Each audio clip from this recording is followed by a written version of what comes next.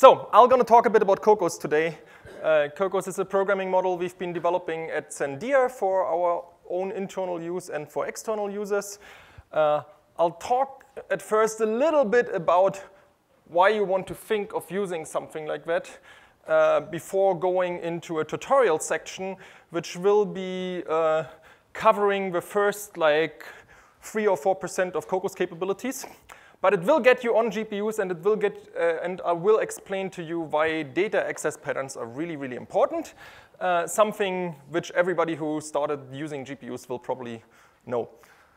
So, I don't know if you ever heard this, but there is an industry estimate which says that a typical code developer can roughly write 10 productive lines of code per hour, which means you get 20,000 lines of code from a full-time software engineer at a company like Microsoft or Google out in a year.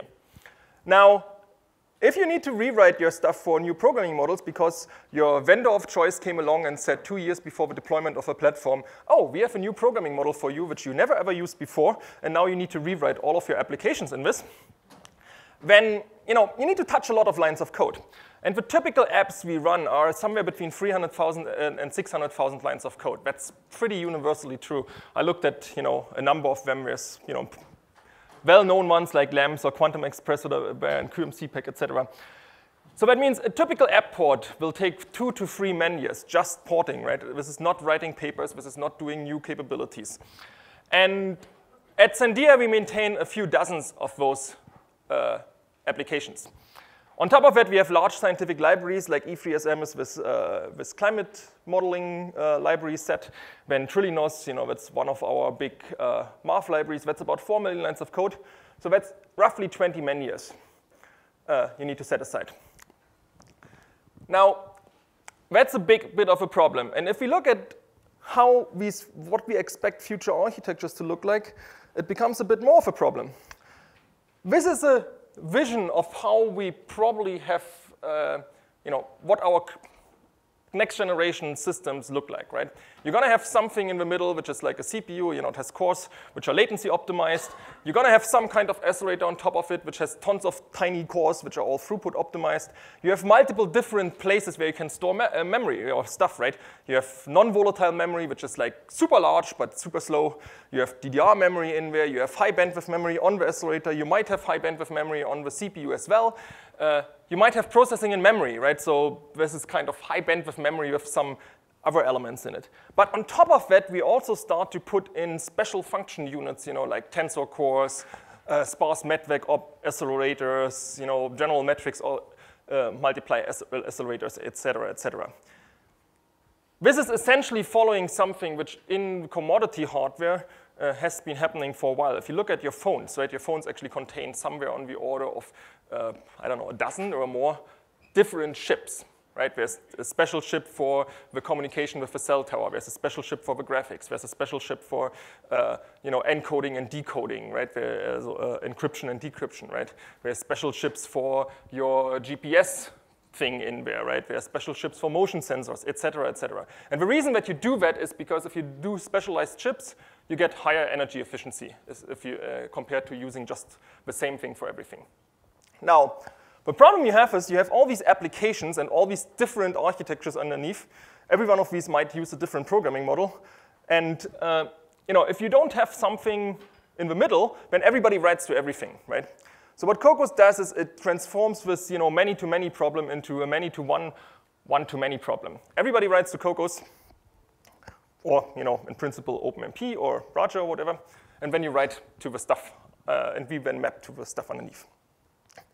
Okay, that's a bit of a motivation why we do this. I'll talk a little bit about the Kokkos ecosystem here, and afterwards I'm gonna switch to the tutorial section and not go through the rest of this presentation.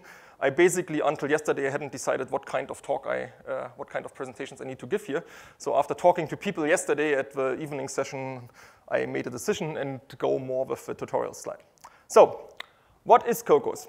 Kokkos is at first a C++ programming model for performance portability. It's a library version, so you we wrote a library, you compile it with whatever toolchain you use, your preferred toolchain on every platform, and it's implemented on top of things like CUDA, OpenMP, ROCm, Cycle in the future, etc. We aim to be descriptive, not prescriptive, so this is important. In our programming model, you more or less describe what you want to do, but you don't tell us how we do that. Okay? What that does is it gives us more freedom of mapping to the underlying architectures. Another important point is we are trying to align with the C++ standard. So about a quarter of our resources goes into work on the C++ standard. So we are proposing features which have been shown to be successful in our applications from Kokkos into the C++ standard. And we also align our API with developments in the C++ standard. On top of it, Kokkos is also an expanding solution for the common needs of your science and engineering applications. So it's not just the programming model, but we also have math libraries and tools and stuff like that. And all of this is open source. It's on the GitHub, in the Kokkos organization. And that's where we do all our development, all our code development happens where you can track what's happening. This is the current state of the Kokkos ecosystem. So we have Kokkos Core, which is what I'm talking today about. That's the programming model, parallel execution, parallel data structures, etc. Then there's Kokkos kernels. That's linear algebra stuff. So it's kind of, think of it like MKL or QBLAS, QSPARS, and stuff like that, right? Whereas Kokkos support, which was a project funded by ECP, which I'm partly billing for this year, which essentially is there for documentation, organizing training events, etc. So we've been typically giving like week-long boot camps. We've been giving tutorials all over the place. And then we have Kokkos tools, which do like debugging and profiling and tuning and stuff like that. The Kokkos team now is a multi-institutional team. So it's spearheaded by Sandia. Sandia has essentially committed its rather sizable application stock to being ported to Kokkos.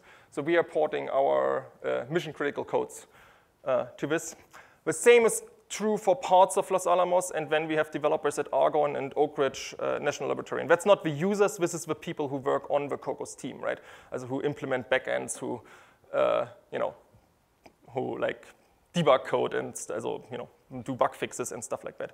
We also have CSCS, which is the Swiss Supercomputing Center.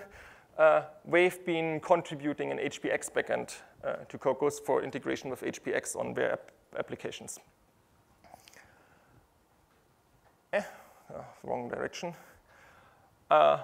Some stats, we had like about 18 releases, only 5 since December 2017, so we only release like every 4 months at this point, mostly because most of the features are there, and the more users you have, the more likely you want to really avoid breaking anything.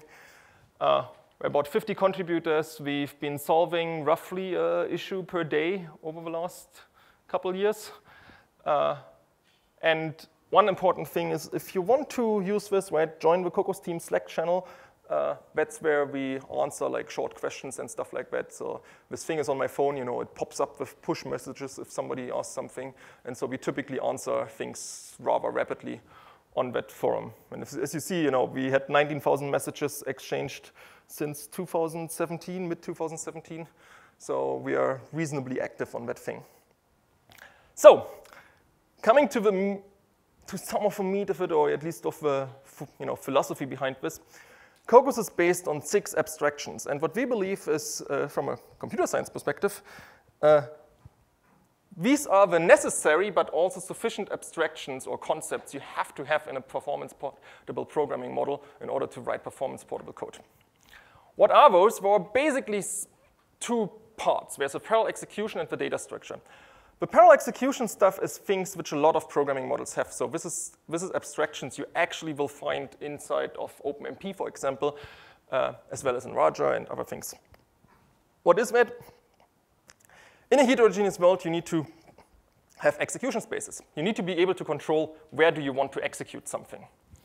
Do you want to go to the CPU, to the GPU, some executor mechanism, some special function unit, whatever. You need to have execution patterns. That's what you use to express your algorithms. You have like a parallel for, parallel reduce, parallel scan, that kind of thing, building a task graph.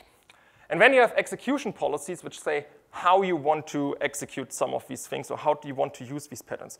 For example, do you want dynamic scheduling? Do you want static scheduling? Do you want every work item being associated with a team of threads so that you can use nested parallelism? That kind of thing. What's a bit more unique to Kokkos is data structures. One of the things we have is we have memory spaces, and we have an abstract concept of memory spaces, which is not just host device, right? We have, in principle, this is both true for execution space and memory spaces. We have an N-to-M model, right? You can have an arbitrary number of execution spaces, an arbitrary number of memory spaces, and there's some relationship between them, who can access whom, right? And who can be used from which side. That means memory spaces can also be used to express things like file systems. They can be used to express things like distributed memory systems, like in the PGAS model and stuff like that. Memory layouts is, for your data structure, how do you map your algorithmic indexing to an actual indexing in memory, right? That means if you have a memory layout abstraction, you can control, without changing your algorithm, what your data access pattern is based on what architecture you're sitting on. And that's an important thing we're going to come to in the tutorial section. And then memory traits is how you access memory. So for example, do you want streaming accesses? Do you want atomic accesses? Do you want non-caching loads and stores and stuff like that? Yeah. But that's, again, a feature. These memory traits are a feature of your algorithm. How do you use the data in your algorithm? Couple words to Kokkos kernels. That's essentially our BLAS, sparse, and graph kernels on top of Kokkos.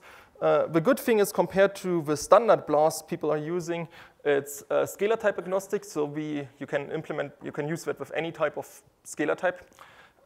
We use that for example, for ensemble types. So we do, like BLAS operations, like a matrix vector multiply with a type which has its scalar value, but also all its derivatives at the same time. Right, and stuff like that. It's layout and memory space aware, so you can give it, data structures which live on the GPU or CPU, and the library will figure out where to execute the math operation and stuff like that. It can call the vendor libraries underneath, and because all of these views, the data structures I'm going to introduce later have all their sizes and stride information in it, the stuff becomes way more simple, right? You don't have these weird Fortran calls where you have a bazillion integers where you don't know which integer is actually what in your thing. You just give it matrices, and that's it. Another important thing is it has an interface to be called in nested regions, and we will come to that today. Kokkos tools, that's a thing which can interact with our stuff it knows about Kokkos. And that means instead of getting told that all of your time is spent in one header file, because that's the one header file where it says OpenMP parallel 4, and everything else gets inlined there. It knows about names for your kernels, as you can call your parallel regions, right? And it will then interface with tools like vtune, and we have our own tools, etc. And that will give you much nicer introspection to that. What I want you to take away from that is, all of these kind of helper things you probably need for a serious product are available. Good. With that, one more little thing here. This is a subset of our users right now. So we have users all over the place. Basically, all the supercomputing centers use us, a lot of universities, a lot of government agencies and stuff like that. But fine. OK, I'm going to come now to OK. We're later gonna do something on your platforms. We're gonna download, as on Kool-Aid, we're gonna git clone Kokkos and Kokkos tutorials into your thing, and then do a couple of hands-on on the site. You just need to git clone this stuff. If you know how to do that, you can already start cloning that. But I'll run you through that in little steps later. So I'm going to teach you a bit about basic capabilities, mostly in this case. Don't go through the advanced capabilities. We can look at that a little bit, tonight. Yeah. So I'm mostly going through the basic things here, but you at your own leisure can go through the rest of the tutorial. All of this stuff is the slides in the Kokkos tutorials on GitHub. So what do I want to take away from today? I want to take you away that, with a single source performance portable code, in particular, since I don't show you the complicated stuff, you will probably get away with a message, oh, simple things are really simple. And I want you to get away, controlling data access patterns is really key for obtaining performance. So we'll talk a bit about that. Jump about that. We are having a learning objective in this first little section of learning terminology. So I'm going to use a couple of words which have special meaning to us, and that's the pattern and the policy and the body. And I want you to learn what that means. I want you to recognize that, and I want you also understand how this relates to like OpenMP, for example. And then we'll talk about the data layout problem. Okay, this is a typical thing you might want to write in code. You have a loop over elements. You have a loop over like quadrature points in the finite element code. And it does stuff. Our terminology here is that, at the course level, right, you have a pattern. You have a for loop. You say, I want to do something for a number of iterations. You have a policy which says, how do you want to go through these number of iterations, right? In this case, it says, I start at 0, I go to num elements, and I increment serially, right? That's the policy for how to execute the pattern. And then you have the verb. What do you actually execute, the body? And that's essentially the code which is the unit of work, right? And the pattern, together with the policy, drive that execution. They control, how you execute each of these units of work. Does that make sense? I'm generally going to assume that silence means that you totally agree with me and are, totally in the loop. So what if we want to thread that loop? We could use OpenMP. What you do now is you essentially change the policy from serial to parallel. There's still the pattern there, the for thing, and you have to kind of repeat it in the pragma. But your policy is now split, right? On one hand, you have still this, I go from 0 to num elements, but you changed something. You told that you can go parallel, and you don't have to execute these things in order anymore. You're allowed to assign chunks of this work to different threads. That's a policy change.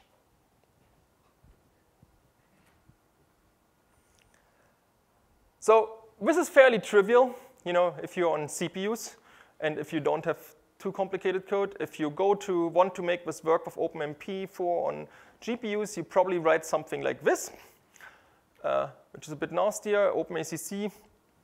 OpenACC, you can actually write that a bit simpler because we have kind of compiler figure it all out for me, things as well. But basically, you have to control a lot of things like, I want num teams and num threads. You don't really know why would you want these because you don't see the num teams and num threads in here. But believe me, you want them, and so on. So the question is, can we do that a bit simpler? And can we do that in a way which looks a bit more C++-y? And the answer is yes, because you can make everything look a bit more C++-y. OK. The point is that a standard thread parallel programming model may give you portable parallel execution if it's supported on the target architecture and if you actually have a compiler which works. One of the nice things about the Clang OpenMP target stuff right now is that it solves the problem of your question whether you should include cmarth or marth.h, because you shouldn't include either, because then it doesn't compile, which might be good for some codes, but for most of our scientific codes, that's not a great answer. But if you have that, then there's a question of performance. And one of the things I'm going to show you is that the previous examples don't control a crucial aspect of performance, and that's memory access patterns. And I'm going to show you that in a very simple example later, why that is a problem. Actually, I'm going to show that later as now. So if you have this kind of loop structure, right, you typically access some arrays. And often, if you write C code, your access looks something like that. What is this array access actually? Do you know what that little structure there means? hint, what's the dimensionality of left and right in, you know, in a math sense?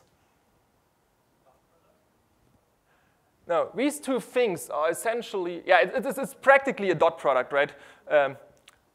But in principle, left and right are effectively three-dimensional, you know, tensors, or they are three-dimensional arrays, right? This little indexing in there represents three-dimensional indexing, right? You have a thing which is num elements times num QPs times vector size array, right? But what you did is you hard-coded how your, you know, I, j, k, or in this case, element, qp, I, maps into memory.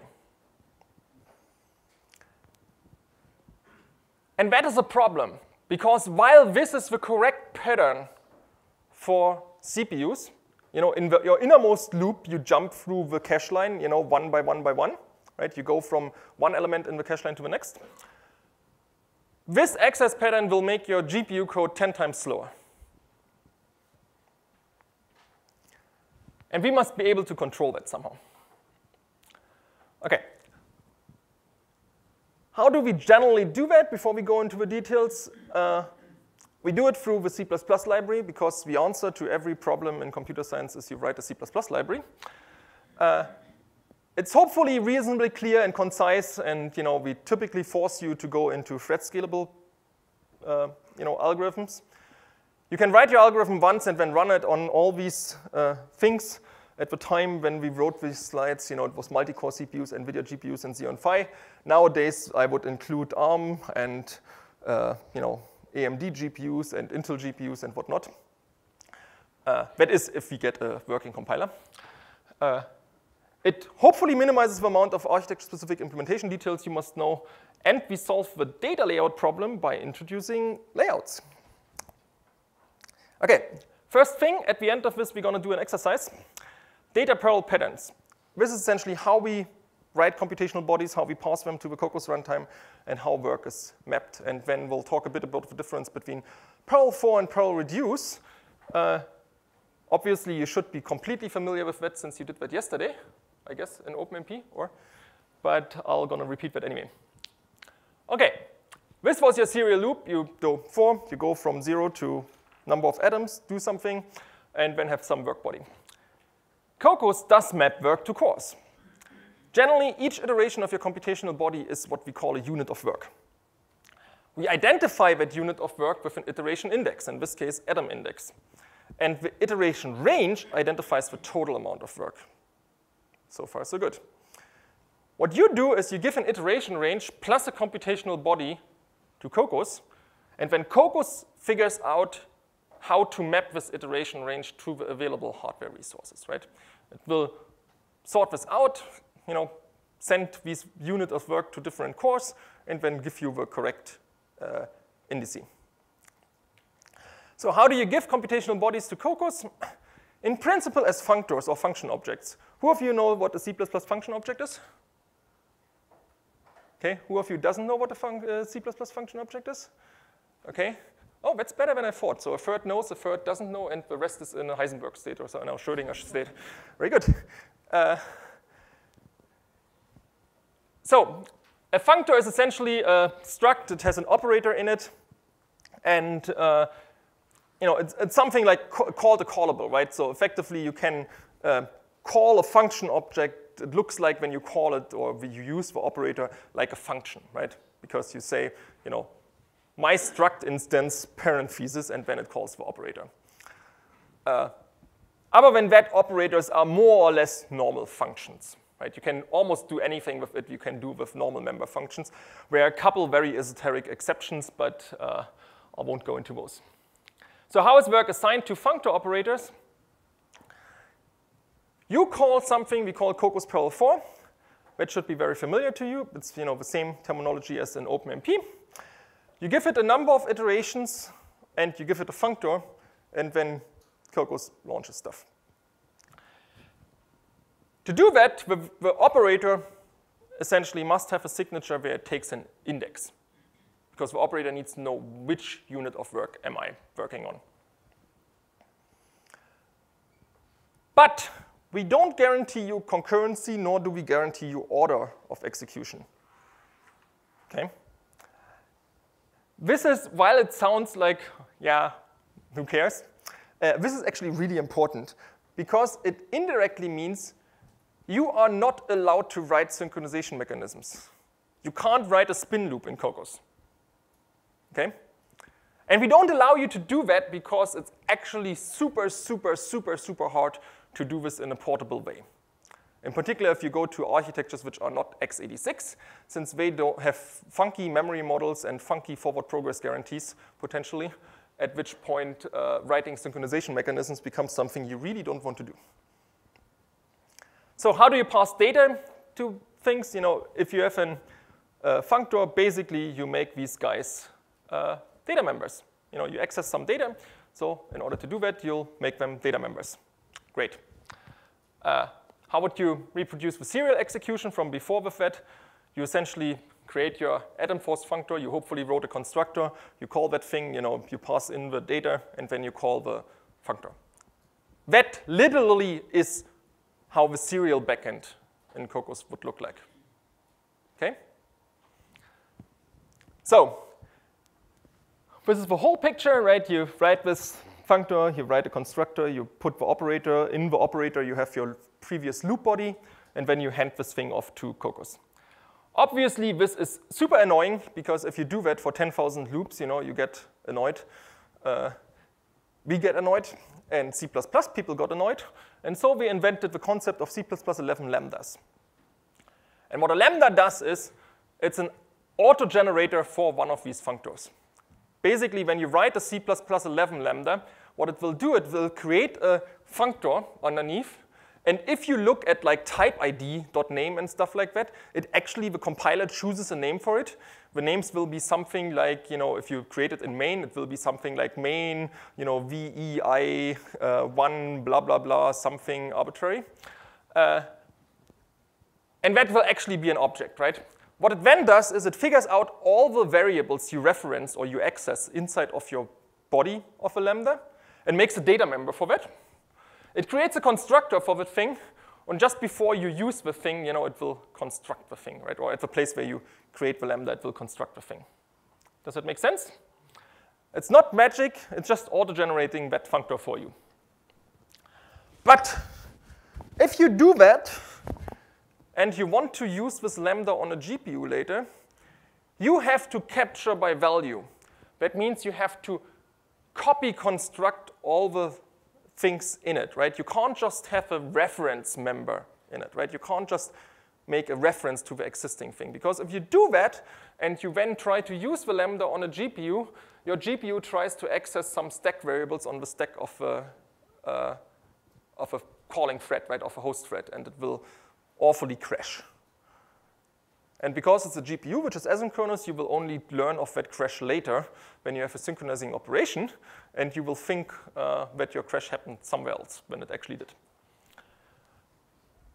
OK, how does that now compare if we do lambdas? You know, in serial, you write a for loop, right? You have your loop body. In OpenMP, you stick on top of that loop body with pragma OMP parallel 4. In Kokkos, you stick, you know, you place the 4 with a parallel 4. You just give the number, and then use that little syntax to create a lambda. Okay? Now, before we come to our exercise, let's look at one more thing, reductions. So a Riemann sum style numerical integration, right, is a relatively straightforward thing. It's something a lot of people use, you know, as a initial example in like the basic scientific computing courses.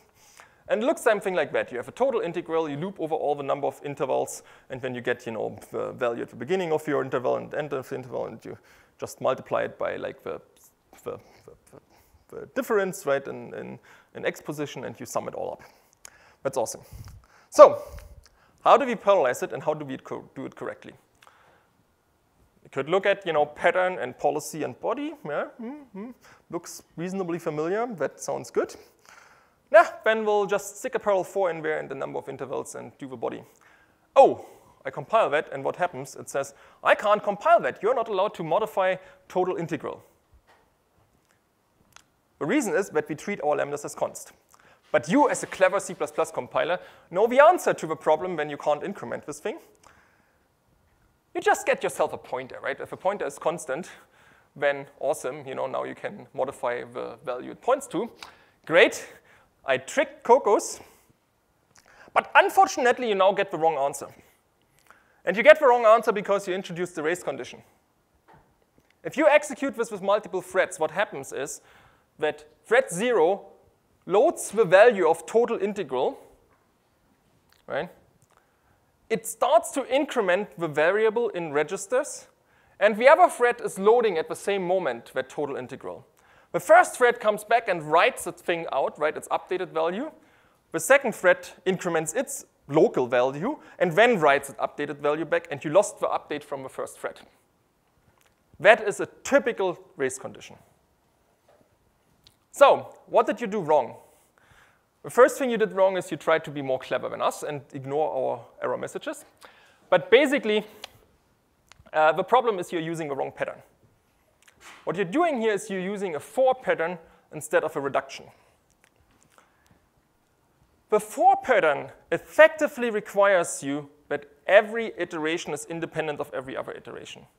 The reduction pattern allows you to combine contributions from the different work items. And that's what you also do in OpenMP, right? Where you say pragma OMP for reduction, right? And you tell it, what is your reduction variable and what operation to use when you use it. How do we do this in Kokkos? Basically, we also introduce this final reduced value, and we give it as an additional argument to the parallel reduce pattern. That's the place where you want to place the final result. Awesome.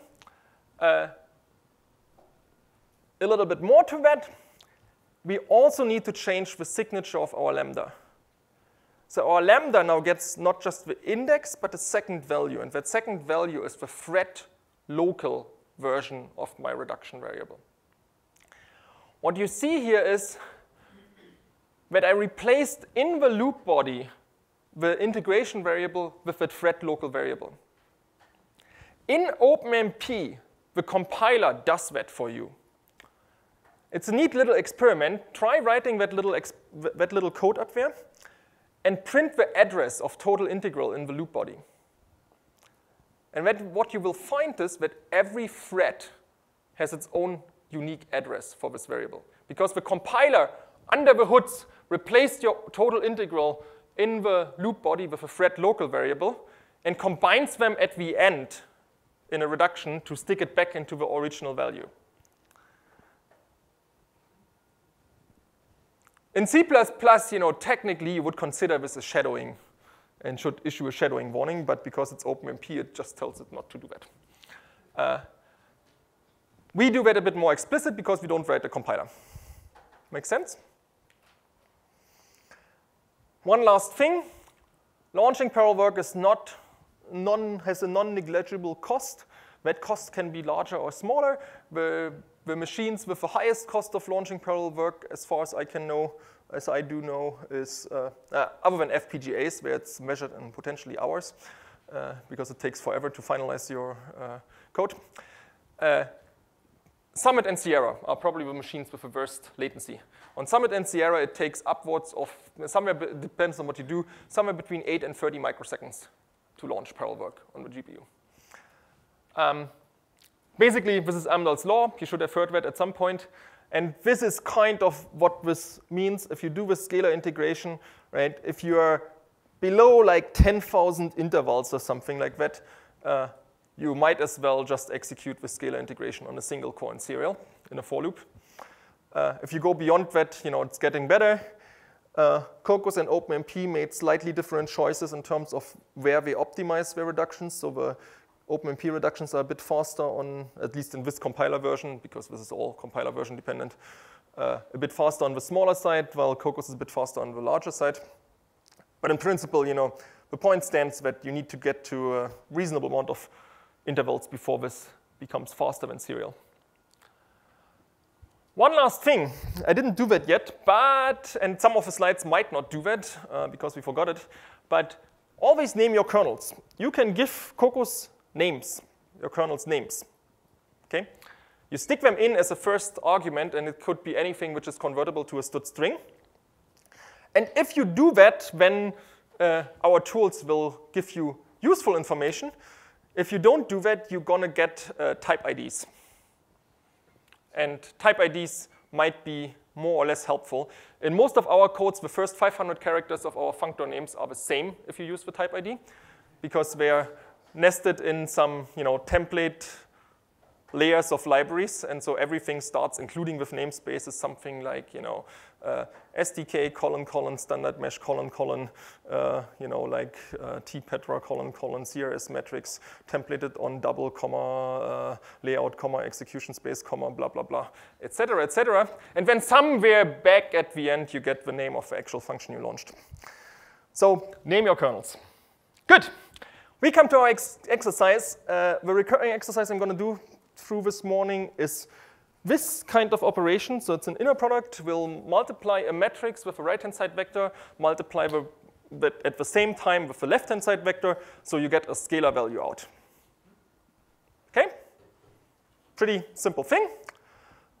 There's a couple of things. I'll show you that in a second on actual console. Basically, generally we have now these exercises. They are numbered 0, 1 through whatever 8. We're only going to get to like 3 or 4. What we have there inside of each of these subdirectories is a directory begin and solution. So there's versions you start with, and there's the version you should get to. If you don't get to, you can cheat and look at it. In the begin versions, every place where you need to modify code is marked with all caps exercise. I think this says this here, right? All caps exercise. That's where you need to do something. Sometimes we put helpful hints in there. In the first exercise, these helpful hints are kind of, very helpful, I would say. What you need to do in the first exercise, you need to include, initialize, and finalize Kokkos library, and then you need to parallelize some loops with parallel for or parallel reduce as appropriate. Please use lambdas instead of functors, because otherwise you won't finish this exercise. And for now, for the first exercise, this will only run on CPUs.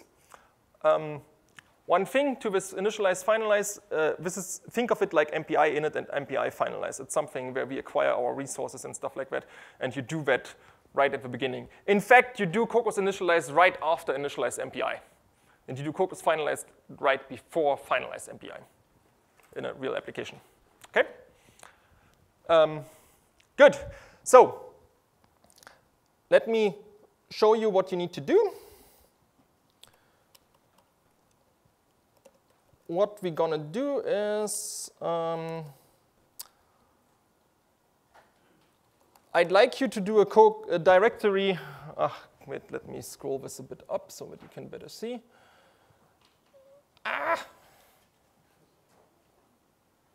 Okay, very good. I'd like you to make dir a directory Kokkos in your home directory. Okay. Everybody knows how to use coolie, right? I was told everybody knows that perfectly. Awesome. So I want you to make a directory Kokkos. I already have that directory, and I don't want to overwrite it, so I name my directory Kokkos3, okay? But that's just me. You just name it Kokkos with a capital K at the beginning. Otherwise, you're going to have to change like paths in the make files, which is a bit annoying. After you did that, you go into that directory. And what you now do is you do a git clone https://github.com/github.com/kokkos/kokkos.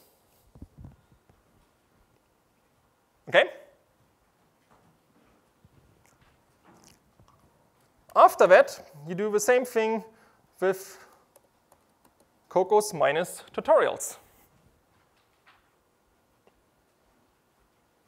Sounds good?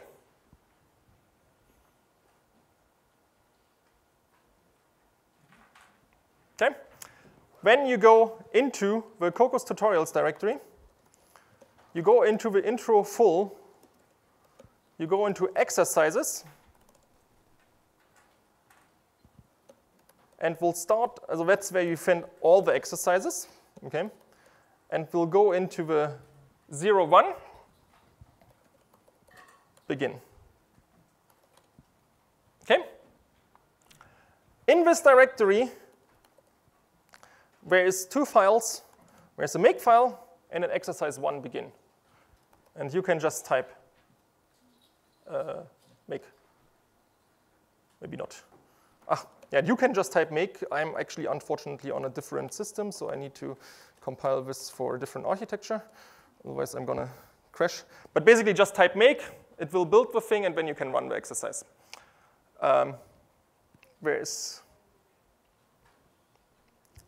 You don't need to build Kokkos individually, right? This is going to be built as part of the exercise. If you run your exercise with -h, you can find helpful messages to what's happening. Let me scroll up again. And you want to modify exercise 1 begin.cpp. Okay, so if you do this exercise and you run it with like, -s26 or something, and you change the number of rows, you get a performance profile which looks roughly like this. This is on a KNL as a Knight's Landing. This is essentially Trinity, the, I don't know, number 4, whatever, 5, 6 in the top 500. KNL is on the Knight's Landing side. The green line is the Haswell side. That's the CPU's dual socket. You basically get what you expect. You get like 120 gigabytes on the Haswells, for most of the part. And if your number of rows goes too small, your performance drops because you don't have enough stuff to parallelize over. Okay? This exercise, if you tell it S26 and you change the number of rows, right, it essentially will increase the number of the number of columns so that the total elements in the matrix stays the same, right? So the total work stays the same. On KNL, you can either run that in high bandwidth memory or in DDR memory, and you basically get the bandwidth you would expect on that. One of the things at the end here is on KNL, you have a drop in performance because the inner loops are now relatively short, and so performance is starting to get dominated by reductions on KNL. And unfortunately, Knight's Landing isn't an awesome machine for communicating between the cores and synchronizing between cores, and so the performance drops reasonably rapidly, in particular in high bandwidth memory.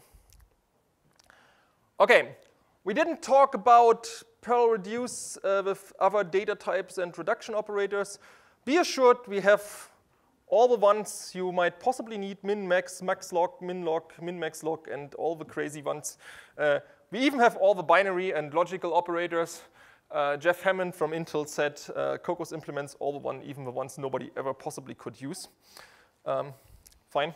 Parallel scan, that's the exclusive include with prefix scan, something we have. And then we have something called tag dispatch.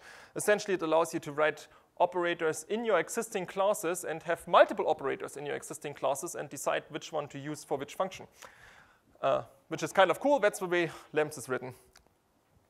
So hopefully this looks to you that at least, the simple usage, other than, learning that you need to, very mechanical write open braces equal, blah. This looks reasonably simple as OpenMP does. There's 3 common data parallel patterns. Also parallel for and parallel reduce. That's the one we used, and parallel scan. And you characterize your computation by pattern, policy, and body.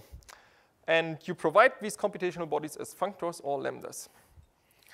Okay, we're going to go to views. I'll probably go through some of these slides before we break for a break.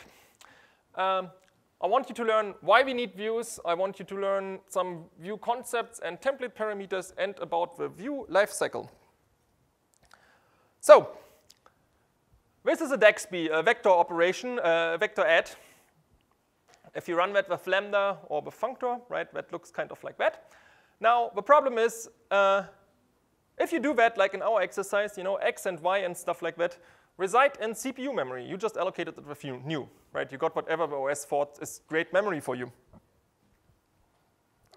While that works well if you run on CPUs, this may be a problem if you go to GPUs. So what we need is a way of storing data And in our case, we decided that the fundamental data type is multidimensional arrays, like in Fortran. And we need to be able to communicate these guys to accelerators, like GPUs. What is a view? It's a lightweight C++ class with a pointer to array data and a little metadata. It is templated on the data type and other stuff. And as a high-level example, you write something like view double star, and I explain what the star means in a bit. You know, X, Y, you construct them somehow, and then you use them. Awesome. The important thing here is views are like pointers. More specifically, the default views, if you don't tell them otherwise, are like shared pointers. Okay? They are reference counted. But that means you copy them, right? You don't pass around references to them. A little bit of overview. They are multidimensional arrays of 0 or more dimensions. In fact, they are up to 8-dimensional. We thought one better than Fortran 77 is good enough for us. Number of dimensions, as of a rank, in the array rank sense, not in the matrix rank sense, is fixed at compile time. They are rectangular, not ragged. That means if you have, for example, a matrix, right, a 2-dimensional Kokkos view, then every row has the same length. Okay? And the sizes of dimensions can be set at compile time or runtime, which is useful. A couple of examples. So this is all 3-dimensional views. Double star star star means you have an array of doubles and you have 3 runtime dimensions. You construct them by giving them a name and providing the runtime dimensions. You can also make them have compile time dimensions. So the last one is all compile time dimensions. N0, N1, and N2 must be statically decidable variables. Right? So you can use const expr functions potentially in there, but they must be evaluatable at compile time. Unfortunately, because double N1 star N2 or N3 is not a valid type in C++, your compile time dimensions must come last. Okay? That's an unfortunate fact of life. Allocations in views only happen when explicitly specified through the constructor. There are no hidden allocations, so we don't do like temporary allocations for you, for example, for copying them somewhere or whatever. Copy construction and assignment are shallow like pointers, so you pass these things by value, not by reference. And reference counting is on by default for automatic deallocation. So that's why we have these braces, because you create one of these views and it will just go away by the end of the scope of that variable and it will free all its memory underneath. They behave like shared pointer. So what does that mean? I create here 2 views, 2 one-dimensional views. I assign the second to the first. I copy construct another one. And then I assign 1, 2, and 3 to the first element. What gets printed?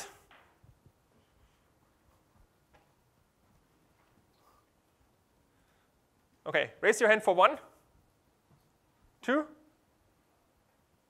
3. Everybody else? 4. 3 gets printed. What happens here is, at this place, A and B point to the same allocation. They point to the allocation of B. A got deallocated again because its reference count went to 0. Now, if you ask A for what its name is, it will answer B. Okay? When you copy construct C from B, so C will also answer on what is my name with B. And then you assign to the first element in the underlying storage 1, when you overwrite it with 2, and when you overwrite it with 3. Okay? That's awesome.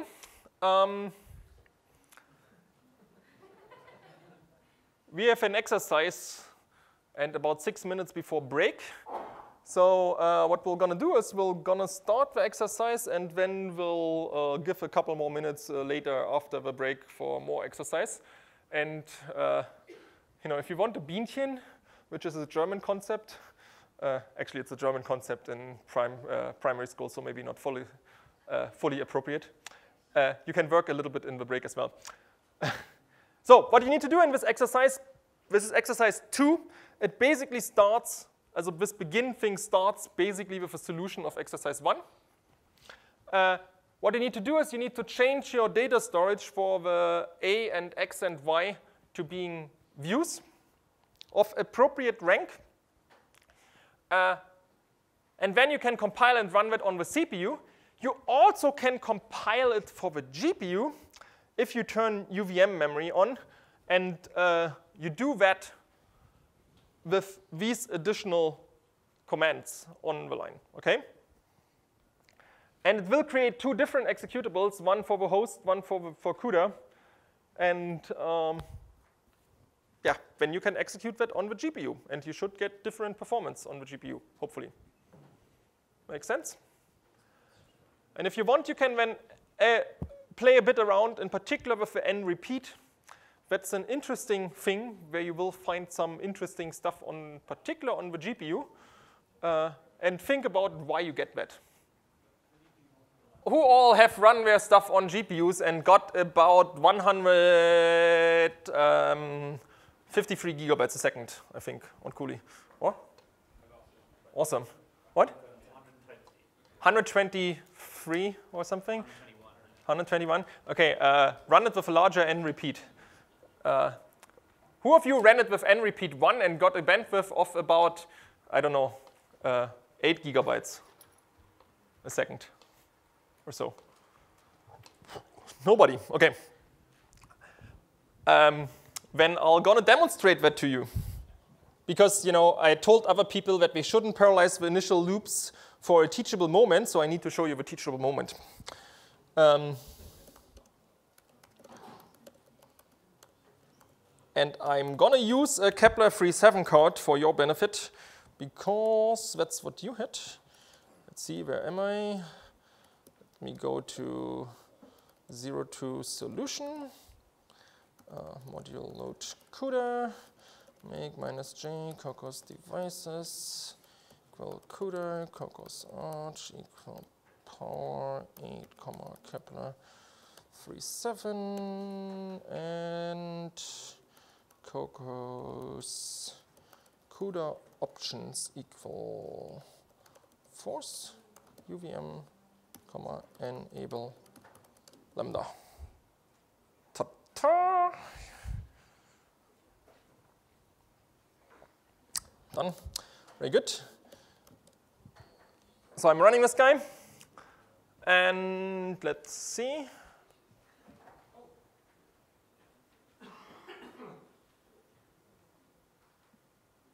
$119, okay. That's weird, but fine.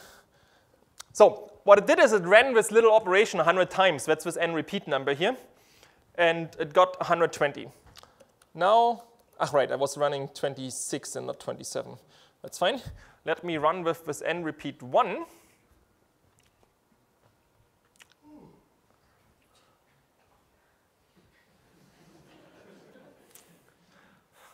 Am I so boring?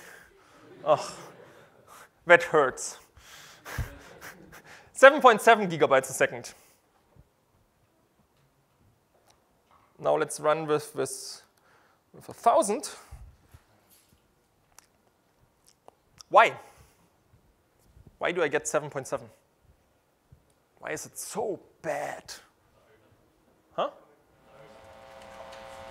The overhead on these and the visualization. Oh, here we get the 156 I was talking about. No, it's not the, I don't know, it depends on what you mean with initialization. Initialization is not timed. We start the timer before the parallel use and end it after the parallel use. Memory is. What? Is it moving the memory onto the Exactly. It's moving the memory onto the GPU the first time around. What we did here, in order to make this work on the GPU, we told it to use as its default memory space unified memory, which is a memory space which can automatically migrate pages between host and GPU on demand. But what it will do is, in its first iteration, it will move all the stuff up, because that's the first time when you touch the stuff or when you request the stuff on the GPU. After that, it's on there, and you get the full performance of the GPU. But this first move up to the GPU is slow. And that's what you get as an indirect timer here in your first kernel invocation. Okay? And that's why the performance is only 8 gigabytes or so. In fact, this performance is slower, as far as I know, on Summit and Sierra, because our hardware got more clever. On this Kepler card, the unified memory is a bit fake. It's done in software. And it turns out that the software solution in this particular use case is faster than the hardware solution. And so on our top-line machines, this is all even slower. Great. Any questions to that? You guys ran your first code on GPUs. Yay. Now we all know how to write perfectly performant, perfectly fast code on Summit and Sierra, and we are done, right? Yeah, maybe not quite.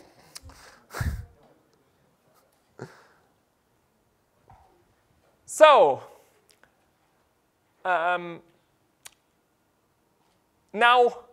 I heard a couple questions of how does this thing actually know that the memory is now on the GPUs, right? Yeah, that's a good question. Kokkos kind of did just something for you. So we're going to talk a bit about memory spaces later. We didn't talk about yet. We didn't talk about deep copy yet. We didn't talk about how data gets there. We didn't talk about layouts. We didn't talk about memory traits. And we didn't talk about subviews, which is essentially a way of how you can get slices like a row out of a matrix and a, whatever. Essentially, it's the Fortran way of, and the MATLAB way of getting stuff. So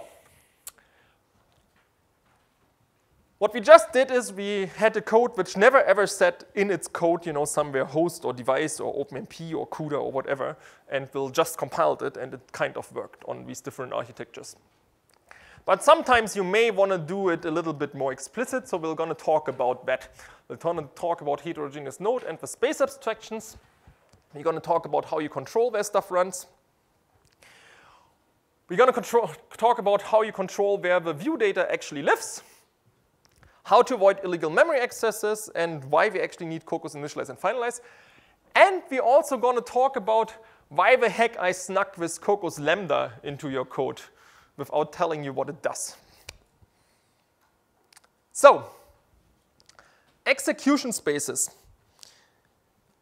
If you remember back, and every one of you remembers perfectly well back to that slide, right?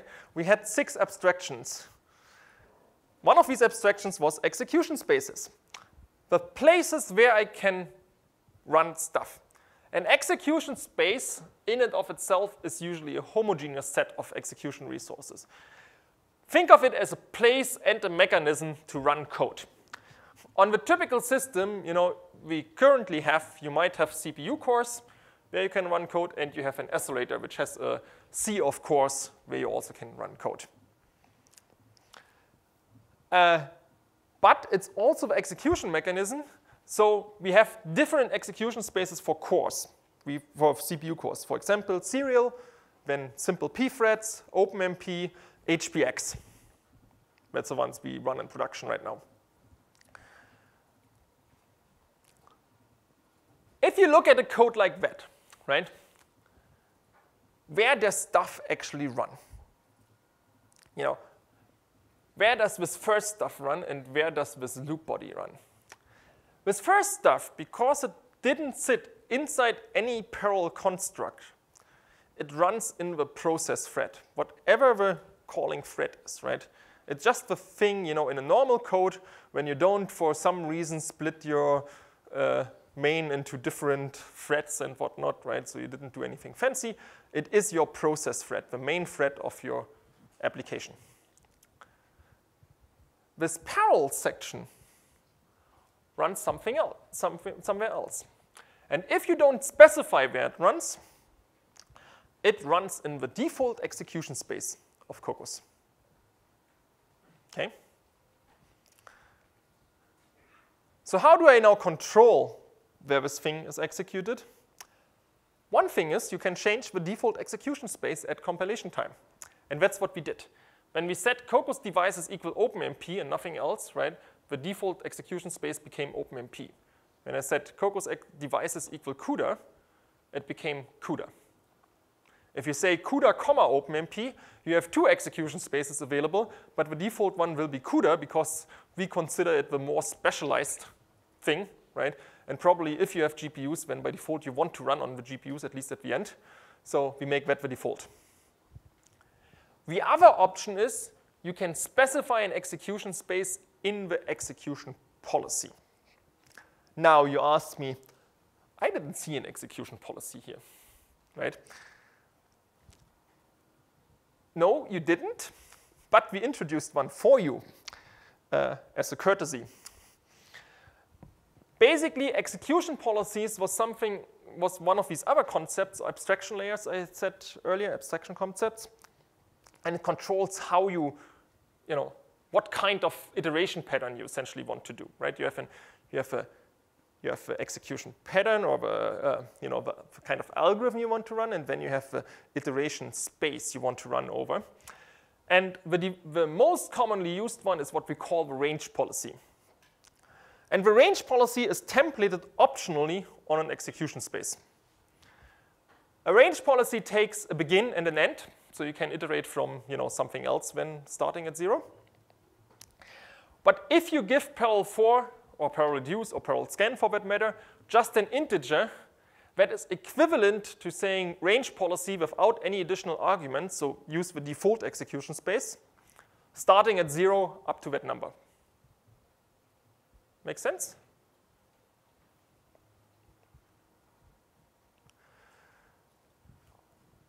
In order to use an execution space argument like CUDA up there, what do you have to make sure? A, Kokkos must be compiled, and your application must be compiled with that execution space being enabled, right? If you say make Kokkos devices equal OpenMP, and you stick their range policy CUDA, the compiler will complain, I don't know what CUDA is. Right? Execution spaces must be initialized and finalized. Before you can execute on the GPU here, you actually need to acquire one. You need to get the context for that thing, right? We need to start under the hoods things like CUDA streams and stuff like that. That happens inside Kokkos initialize. On top of that, functions must be marked with a macro for non-CPU spaces. And the lambdas must be marked with a macro for non-CPU spaces. Effectively, what you need to do is you need to mark all the functions you possibly want to call inside of your parallel regions with Kokkos inline functions and mark the lambdas with Kokkos lambda. What is behind that? Behind that, if you just compile file for CPUs only, it's something like inline. If you compile for CUDA, it sticks stuff in there like inline underscore device underscore host. What does that mean? Effectively, in a lot of these models we use underneath, the compiler needs to know whether or not to compile a function for the GPU too. The GPU and the CPU have different instruction sets, right? They can't actually run the same binary code. So the compiler, in order to have a function available on both sides, needs to compile it for both sides. But the problem is that on the GPU, you're more restricted in what you're allowed to do. For example, you can't open a file, right? You can't call like std.io kind of capabilities, right? You can't use std.vector for that matter, right? A lot of the standard library kind of capabilities are not available on the GPU. So the compiler shouldn't try to just compile everything for both sides, right? Because then you're just going to be kind of screwed over. They could do something where they say, oh, I'll just try to compile, and if it fails, I don't compile it for that side. But how would you then know that how would the compiler know that it failed because it shouldn't have compiled this function versus it failed because you did something wrong, right? So that's why you need to mark up these functions. And that's what Kokkos inline function and Kokkos lambda do for you. Is that okay? Okay, let's talk about memory space as a motivating example. So what we did right now is we did this double star thing there, right, only. which is kind of cool. But where's the data stored right now? Is it in the GPU memory? Is it in the CPU memory? Is it in both? Who knows? I know. It's stored in memory spaces. So what are memory spaces? Memory spaces are basically places to put data, right?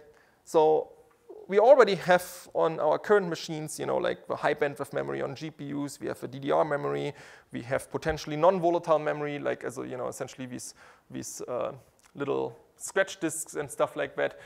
We have scratch memory on GPUs, like the shared memory. And that's the places where you put things, and that's what we call a memory space. Every view stores its data in a memory space set at compile time. Okay? This is important. In contrast to raw pointers, we encode the information how the stuff was allocated in the type. Right? If you allocated something into CUDA memory, right, you can figure that out on the type of a view. We thought about that at the beginning, whether or not this should be just runtime information, right? We could have a query function on the view which says, where do you live?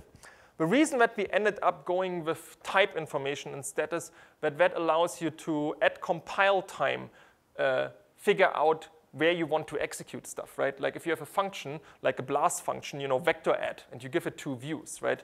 That function can now defer just from the view types where it should execute, where it is allowed to execute. And all in all, encoding this in type-safe manner seems to have been the right decision. The memory space is an optional template argument on the view. You can stick it after your double star, star, star. The scalar type and the dimensionality of the scalar type, that stuff has to come first. There's a number of available memory spaces on the NVIDIA machines. There's like host space, and there's a CUDA space, and a CUDA UVM space, and a CUDA host pin space, and a CUDA scratch space, and high bandwidth memory space. There's other externally available spaces like I/O spaces and stuff like that. We'll come to that later. Each execution space has a default memory space, though. And that's what we use if you actually stick something like the execution space argument instead of a memory space in the view. The reason that we allow that is if you compile a class or a function or whatever on, where do I want to execute, then you can relatively simple figure out, what should the type of a views be, I use in my algorithms. If no space argument is provided, as in exercise 02, the view's data resides in the default memory space of the default execution space. Okay? And that is what we utilize to make this work on GPUs. We essentially, with this force UVM option, we changed the default memory space of the CUDA execution space from being a thing which is only accessible on the device to a thing which does automatic transfers, but if you are not careful, costs you quite a bit of performance. Okay?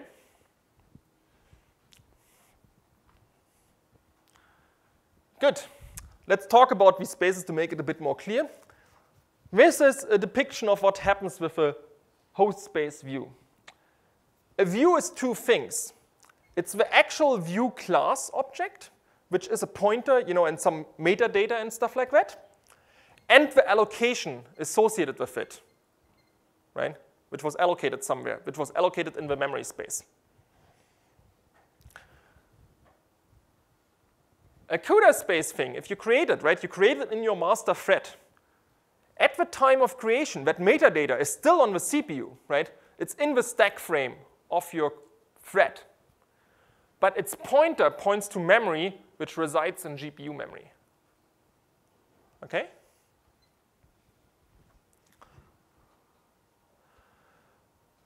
So how does, generally does it work, right? You declare some views, you allocate these guys, right? As if you call the constructor, you instantiate a view of or lambda, which capture these views. Then you launch the Perl something.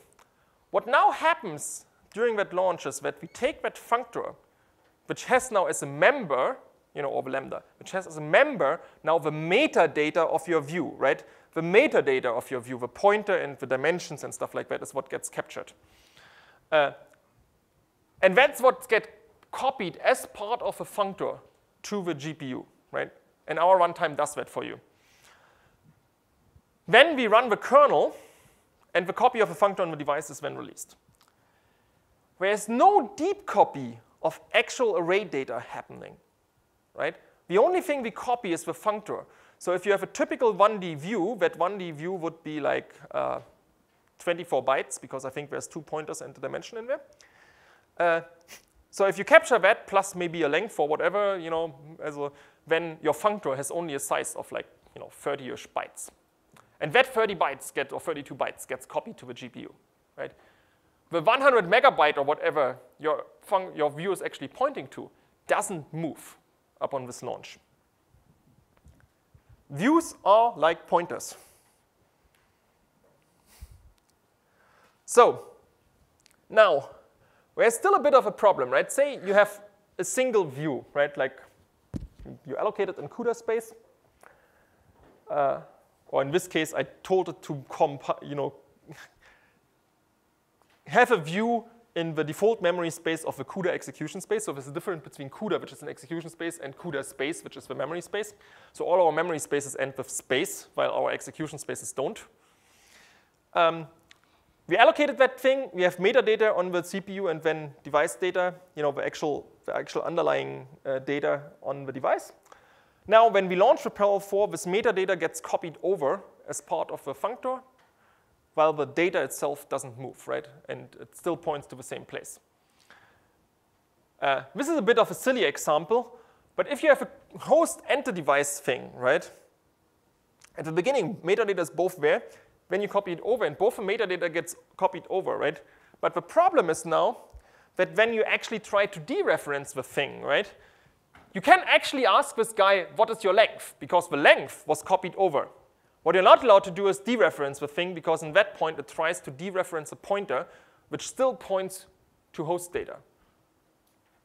At which point, the GPU says, I can't do that. I'm segfaulting for you here. So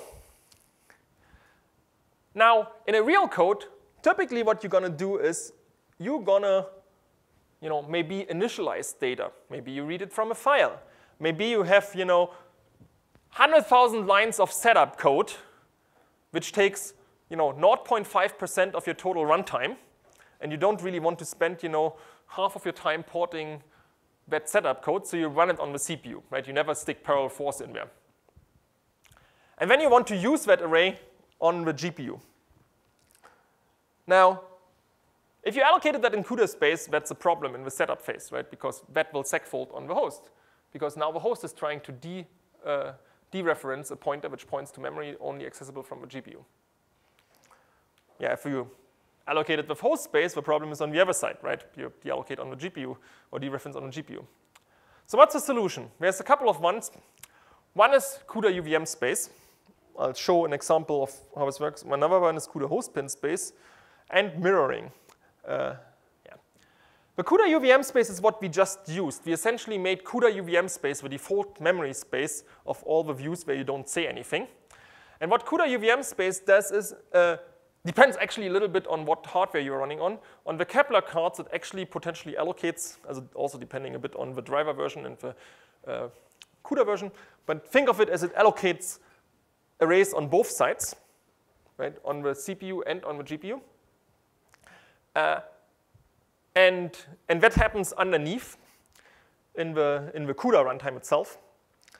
And when you copy or when you start a functor which has a reference to UVM memory in it on the Kepler cards, it just copies all the data up, from all the UVM spaces. It just makes sure that everything is updated on the CPU, on the GPU side. When you access it again on the CPU, it will pull them back page by page. If you are on a Volta, on an NVLink-based system, it doesn't allocate on both sides. It just allocates on one side, and it moves pages one by one. But moving a page has a latency of a couple microseconds. That means if you do like something like a stream experiment, you know, you run stream on the GPU, but all the data was originally on the CPU, or you do run stream over something which is more than 16 gigabytes, also more than the memory in the GPU, then because of that 2 microseconds per 4 kilobytes or something like that, your effective bandwidth goes from 780 gigabytes to 4.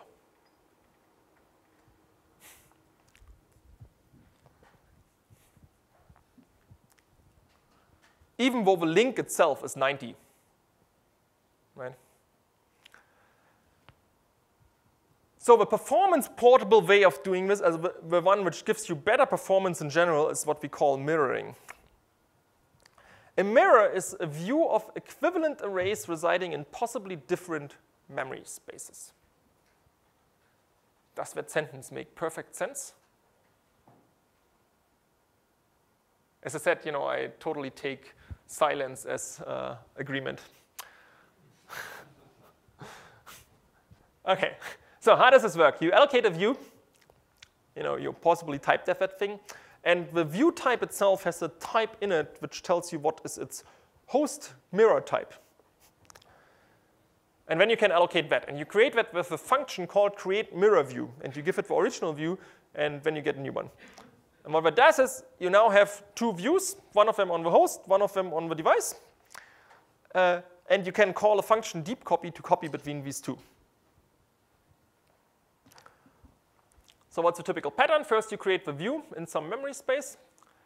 Then you create a mirror of the view residing in the host memory space, or actually there's also ways to create it in any arbitrary other memory space. You typically would populate the host view from a file, from setup, or whatever. And then you deep copy the host views arrays to the views array, right, with that function. This is like memcopy, right? So you get the destination, source. Yeah? So does it matter, like instead of doing a view in some memory space and then have a host mirror, can you do sort of the opposite? Have a host view and then have a mirror in the device memory space? Yeah, there are ways to do that as well. But there's no like performance difference or anything. It's the same thing. No, the reason why you would do it the other way around is for data access pattern layouts and stuff like that, right? So there's other template parameters which are important and other runtime information which is potentially important. For example, how do you want to pad stuff? How do you want to align views and stuff like that, right? And the reason that you don't just create a host view and a device view and then deep copy between these 2 is that stuff like alignment, layouts, etc. wouldn't match, okay? And so if you want performance on the device, you better create your original view on the device and then mirror into the other one, right? Versus the other way around. Make sense? Okay, then you launch a kernel, processing the views array, doing something with it. And then if you need the data back, you copy it back. Yep? So the CUDA memory copy, is it synchronous by default or asynchronous? Deep copy with just the 2 view arguments is synchronous. If you give deep copy an execution space argument, it will be synchronous only to that execution space. So if you give deep copy the default host execution space parenthesis, you're going to get a singleton of the host execution space, whatever the host execution space is. And that means the deep copy will be asynchronous to any already running kernel on the GPU. And will automatically pin memory in the host space and do all that? No, it will not. For it to be pinned memory transfers, right, it needs to be, you need to have allocated the host site in host pinned, also in CUDA host pinned memory. You can do that, yeah. That's one of the memory spaces. Yeah? I don't think I see where, like, how we know that the first view is something that is not on the host. In this case, you don't see that, right? Because this is the generic example. But if you had written up there view double star comma CUDA space, then you would see that. Okay, so like space.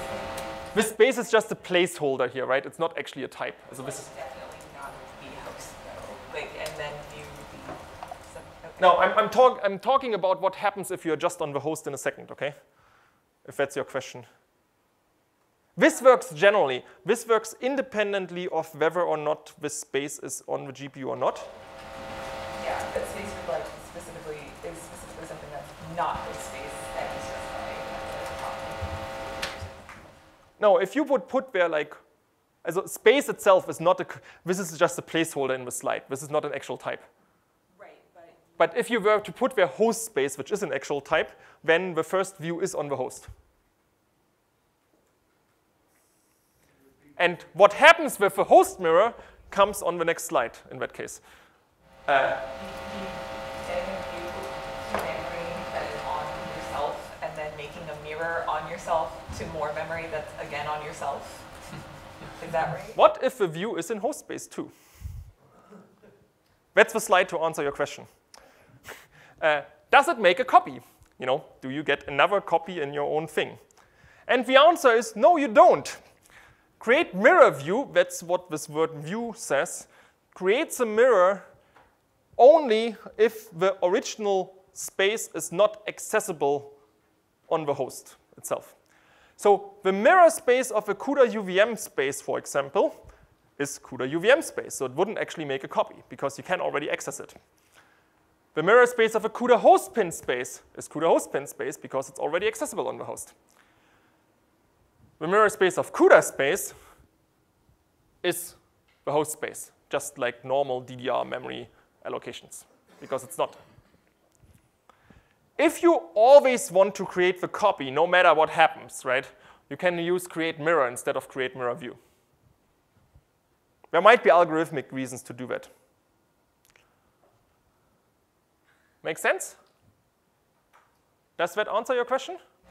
True. Sufficiently? Awesome. Okay. We now do exercise 3.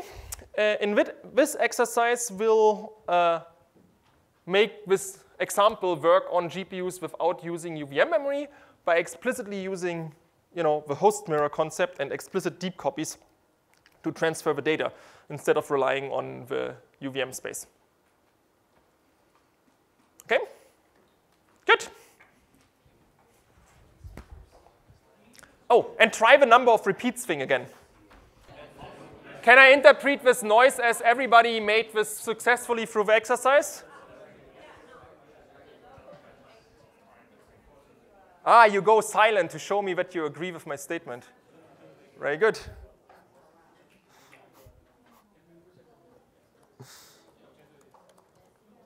So what you should have seen is that if you go back to the n repeat 1, that now your performance is good the first time around. The reason is that you now have the deep copy explicitly happening outside of your timer, right? And so everything is fine. So what did we learn? Data is stored in views that are pointers to multidimensional arrays residing in memory spaces. Views abstract away platform-dependent allocations. In heterogeneous nodes, you have one or more memory spaces, and mirroring is good for making that kind of work. Heterogeneous nodes also have one or more execution spaces. And you can control where parallel code is run by setting a template parameter on an execution space policy, or by compile time selection of a default execution space. Awesome. So I announced early on that I'm going to teach you what it's all about memory access patterns, and that's what we are coming to now. You may also ask, why do I need memory access patterns? This just worked, right? Yeah, it worked because Kokkos does something fancy with memory access patterns without telling you. So I want to teach you how the view's layout parameter controls data layout, how memory access patterns result from Kokkos mapping parallel work indices and the layout of a multidimensional array data, why this matters, and we'll do a bit of a concrete example. Okay. So this was our example, right? We did the parallel reduce the parallel loop over this outer thing, right, over the number of rows, and then we had an inner loop over the columns in each row. That's awesome. But how should A be laid out in memory? How should I store A in memory? Should I store with column major? Should I store with row major? What do you think?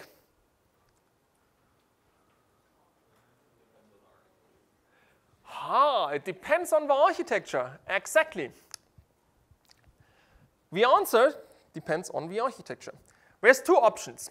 Essentially, for matrices, it's something we called, there's two common options, let's say it that way. In 2D, we call that column major or row major. In Kokkos, we call that layout left and layout right. We call it layout left and layout right, just as a generalization for higher dimension, right?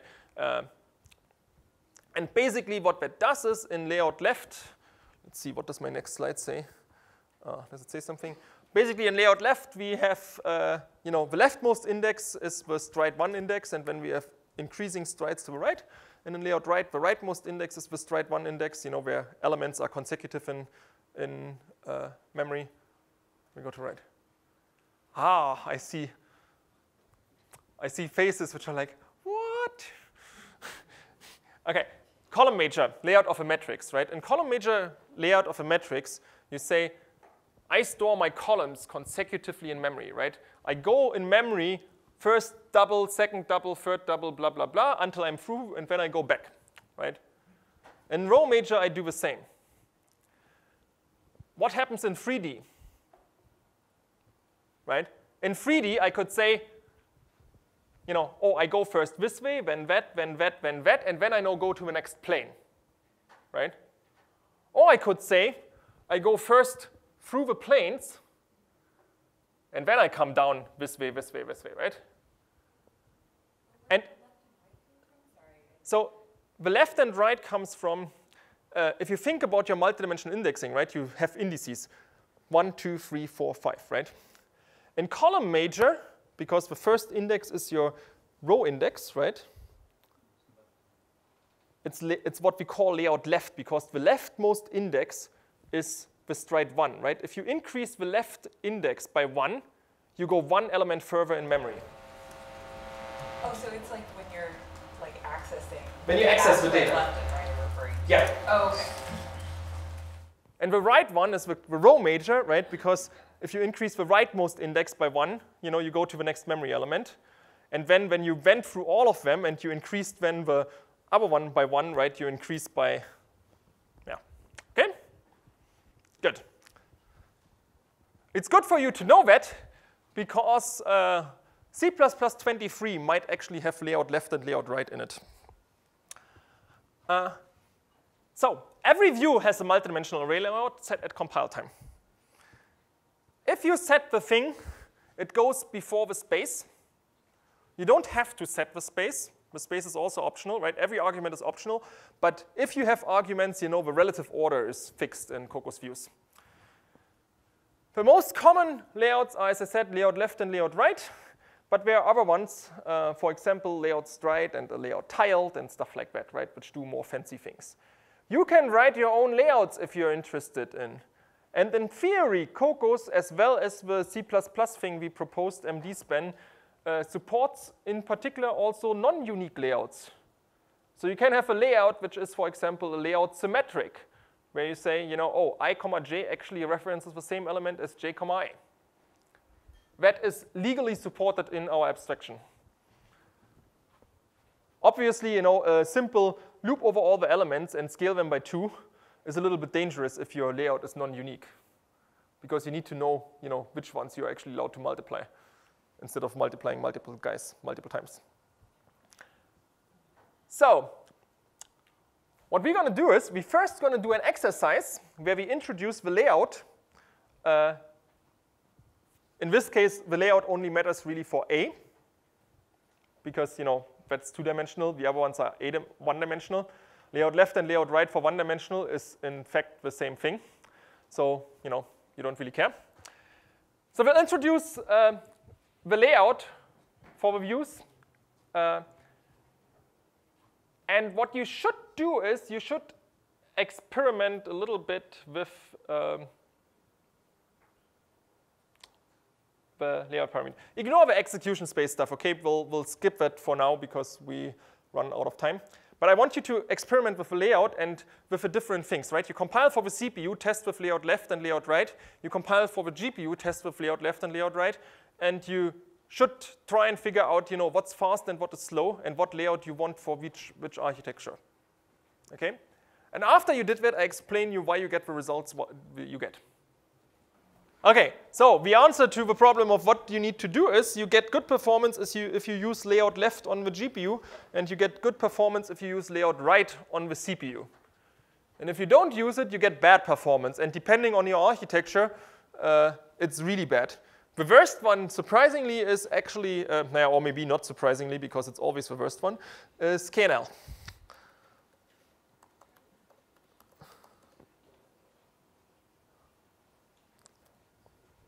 But you should have seen KNC. That was even worse. That was horrible. Oh, and that's very before that. That was atrocious. What? What was the last thing? Knight's Corner? Knight's Ferry. But we never sold that. We had a cluster of 80 of these guys. They're like prototypes. What? They're like prototypes. This was essentially, we had Laboratories, which was supposed to be the big, we kill we compete with NVIDIA on GPUs. And then that Laboratories became then Knight's Ferry. And that was really awesome. Yeah, we were only place, Sandia was the only place in the world which had a cluster of these guys. We actually wrote MPI for the Knights line, the first MPI, and gave that to Intel. What? You wrote all the drivers in implementation. Yeah, we actually wrote the low-level stuff, right? We modified the OS to actually make the OS work and stuff like that, right? That's the kind of stuff we do. So, if you had really much time, maybe you wrote a script or whatever, and you actually ran all the different combinations, right? I think this is with S26 or 27 or something like that. You change the number of rows and you change the layouts, right? And you go to a couple of machines. When you will find something like this. On GPUs, you need layout left to get good performance. On the CPU architectures, you need layout right to get good performance. And if you choose the wrong one, you lose somewhere between 4 and 20x in performance. You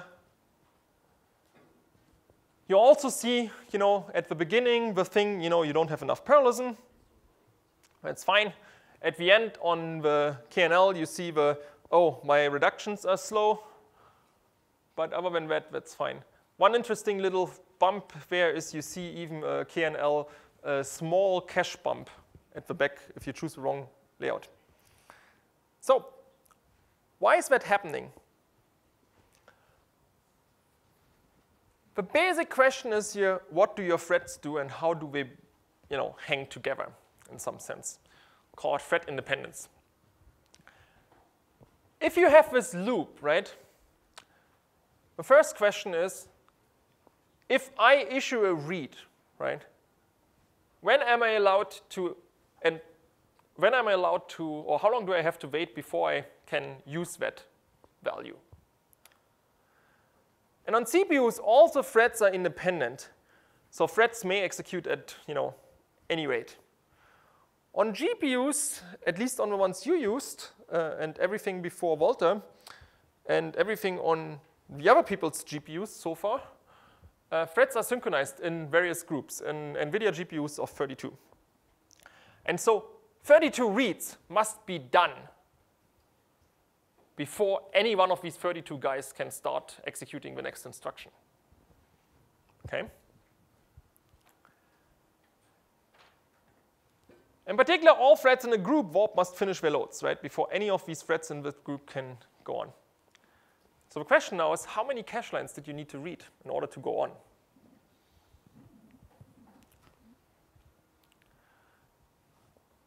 On a CPU, if you have few independent cores with separate caches, right, what you want is you want these guys to read stuff, you read stuff from a cache line, and then the next thing you do comes from the next cache, from the next entry on the same cache line. That's what you really want, right? Because that means you don't even load a cache line for every read, right? Because you you load the cache line for the first read, which hits the cache line, and then the next couple of guys hit the L1 cache and are good to go.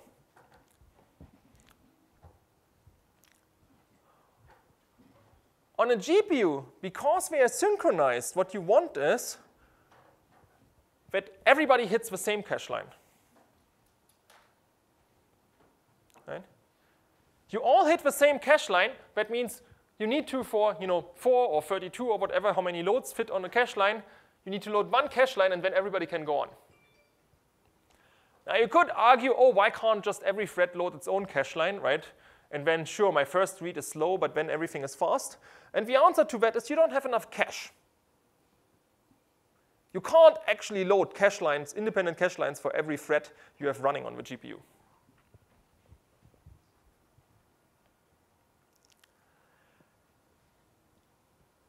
We'll come to that in a bit more detail, I think, at least. Yeah, in a second. But basically, what this means is for performance, you want accesses in host space to be cached, while in CUDA space, or generally in GPUs in the future, you want them to be coalesced.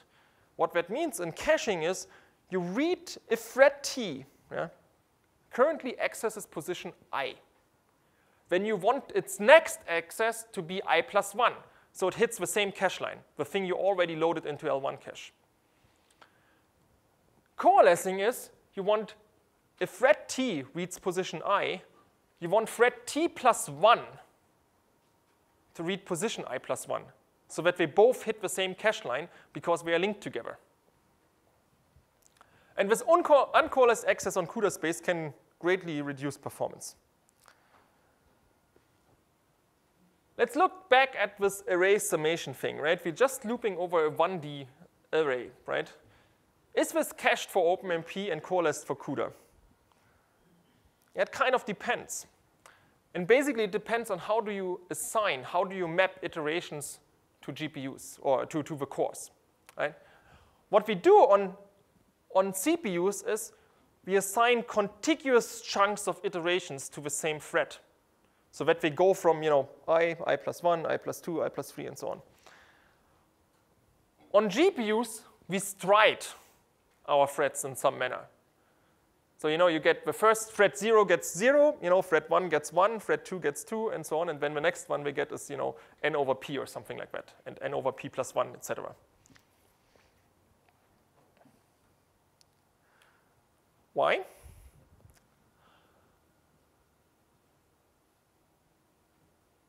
Basically, that gives us the correct data access pattern, right?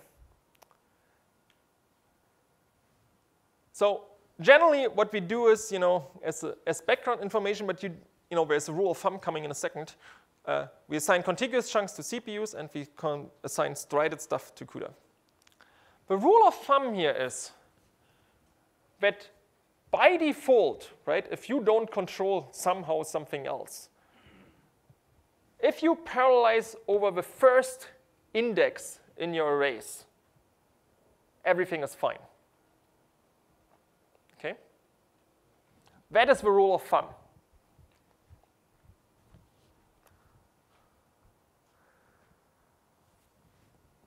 So basically what we do is performant memory access is achieved by Kokkos mapping parallel work indices and multidimensional array layouts appropriately for the architecture. So what we did is, when you compiled for CPUs and you didn't specify the layout, right? We want a layout right. While for, which is good on host space because you're now getting cached, the thread, because the thread in our example, right, it goes over the row, right? It does internally the serial loop over the row. So you want the row to be contiguous in memory. So that was great. On the GPU, you want it the other way around.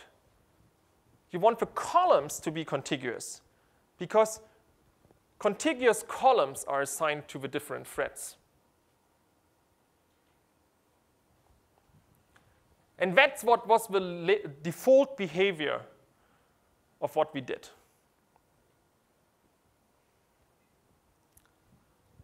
So if you do this, right, and you don't specify the layout of A, then on OpenMP, we get layout right.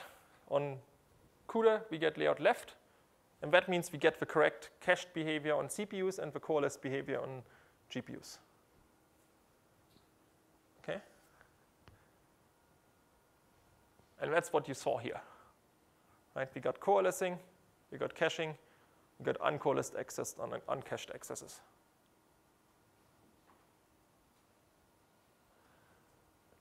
So what we wanted to learn from this is that every view has a layout set at compile time through a template parameter. Layout right and layout left are the most common. Views in host space default to layout right, and views in CUDA space default to layout left. And the same will then be true for the upcoming things for like the AMD execution spaces and the Intel GPU execution spaces and stuff like that. What I didn't really show you, you can write your own layouts, which means you can do all kinds of fancy things. For memory access patterns, you must result in cached accesses on CPUs and coalesced access on GPUs in order to get good performance. And we do map both parallel work indices and the multidimensional array layout in a way that that can be achieved. One of the things to note is there's nothing in OpenMP and OpenCL and CUDA and whatnot, natively, which allows you to do that on your own, right? If you want to, or which allows it to do that happen in the background, right? If you want to get the same good performance, with a, say you wrote this code with OpenMP, right, and you just parallelized that outer loop, right? If you want to get this good performance, right, you need to write yourself a macro which changes your index calculation on your 1D array you used in OpenMP, because OpenMP and C++ don't have multidimensional arrays, right? Which changed that indexing back and forth between CPU and GPU, right? And that's the capability you have in Kokkos, and we provide that in a robust way. Okay? If not, you need to do even something worse, right? The other alternative is you can actually change your loop structure, right? Instead of changing your data, you could change your loop structure all over the place. But that's obviously an even worse choice to be made. By the way, who of you generally writes in C++? Okay. Fortran? Okay. C? Wow, interesting. Python? Anything else?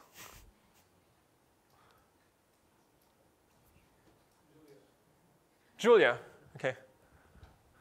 Yeah, I actually looked at Julia a bit, found it kind of interesting, but I think the lack of classes means that implementing any large-scale projects is a futile effort in the long run. Cool. So that went surprisingly well. Good job, guys.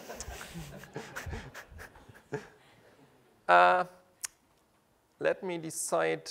I think we'll skip the dual view one, and we'll look at the, actually, okay, we'll look at that for a second. This is MD range policy, and then I'll introduce you a little bit to the hierarchical parallelism, because it's a really cool concept we have. We won't do any of the exercises anymore, but apparently we have, all of you are super engaged and stuff, and you love to spend your evenings after dinner for a nice work day of, 14 hours or so.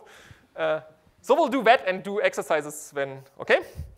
So tightly nested loop. So a couple of you actually asked me already, can't I parallelize this initialization loop of the A matrix, right? Can't do both loops, right? So for example, in OpenMP, you could do this with collapse. And the answer is yes, you can. And what you do there is you change your policy. You change your policy from a range policy to an MD range policy. So this was a motivating example, right? We have some kind of tightly nested loop, and then we want to do something, with these loop indices. What we did is we parallelized just this outer loop, which is, okay as far as it goes. But what we saw is, what happens if you have few rows and every one of these rows is really long? Your performance suffers, right? In particular on GPUs, where you need to expose a lot of parallelism. By the way, as a rule of thumb, how much parallelism you need to expose, right? For small work items, as if the individual thread work is small, on a V100, the GPUs you use on Summit and Sierra, you need to expose somewhere on the order of 200,000 way parallelism in order to get anywhere. A lot of our algorithms saturate at around 1 million way parallelism for a single GPU. Okay? For heavyweight kernels, where the individual work per item is large, you can get away with on the order of 50, 60,000.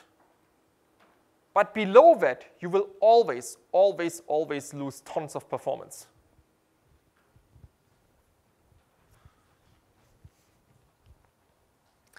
Okay, so parallelizing just the outer loop is kind of bad, right? Because say Ni, Nj, and Nk are all 100.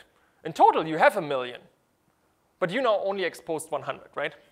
So what do we want to do? We use an MD range policy. MD range policy, essentially what we're now saying is we have work items, but instead of just iterating over a one-dimensional space, we iterate over a three-dimensional space or four-dimensional space or six-dimensional space or two-dimensional space or whatever. The policy looks like that. You say MD range policy, and then you need to specify the rank. With C++17, we can make that go away. But currently, we require C++11 only. You can compile with C17, but we don't use these features. And then, as arguments to the policy, like in the normal range policy, where we had a single integer as begin and a single integer as end, right? You give it here essentially integer lists, for the begin points and the end points. So this thing would iterate from 0, 0, 0 to Ni, Nj, Nk. But you could iterate from 1, 1, 1 or 1, 2, 3 to Ni minus 1, Nj minus 1, Nk minus 1 if you wanted to.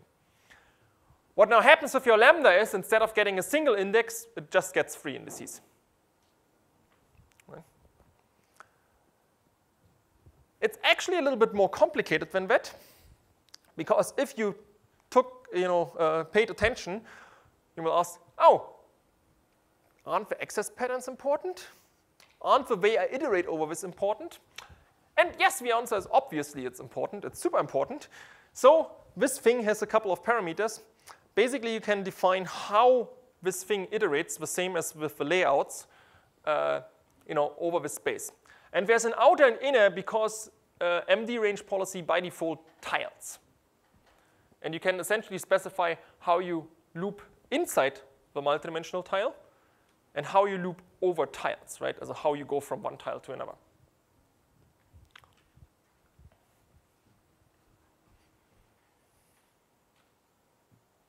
Oh,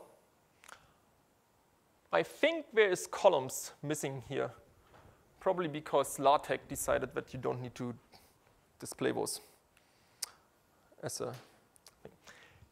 Another thing here is, and that's just a side, there's other parameters you can stick generally in execution policies, not just MD range policy, but also the range policy. One of these things is obviously the execution spaces, but then there's an argument which is called schedule. So Kokkos : schedule, and then in that thing it has another template parameter which tells it whether you want static or dynamic scheduling. So if you want the equivalent to OpenMP dynamic scheduling, even just for range policy, you can say for 1D loop, you can say range policy, open the thing, Kokkos schedule, open thing, Kokkos dynamic, and that will then do dynamic scheduling. You can also specify explicitly what the index type internally should be. That's important sometimes for vectorization performance, etc. Generally, as a rule of thumb, and I know the first examples violated that, use signed integers. Signed integers are awesome. Unsigned integers are unawesome. Okay? The reason for that is that unsigned integers have a mandatory overflow check, which means that vectorization and all kinds of other stuff is harder to do.